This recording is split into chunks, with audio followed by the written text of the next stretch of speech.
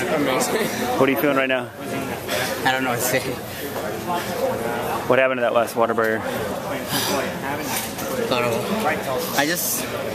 I twisted my legs a little more.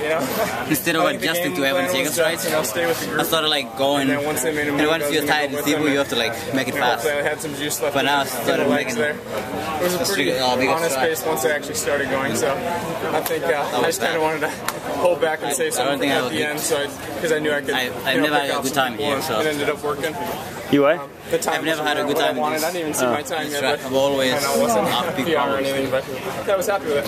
Did you feel like you had a shot? No, it was slow from the gun for like the first time, so I couldn't expecting any PRs after the first couple. I don't know how to put it. You know, I just couldn't be able to run with close my legs on more strides to have the fastest strides. Guys, Kebenei. So once you're fast and steeple, you need to all these professional less strides.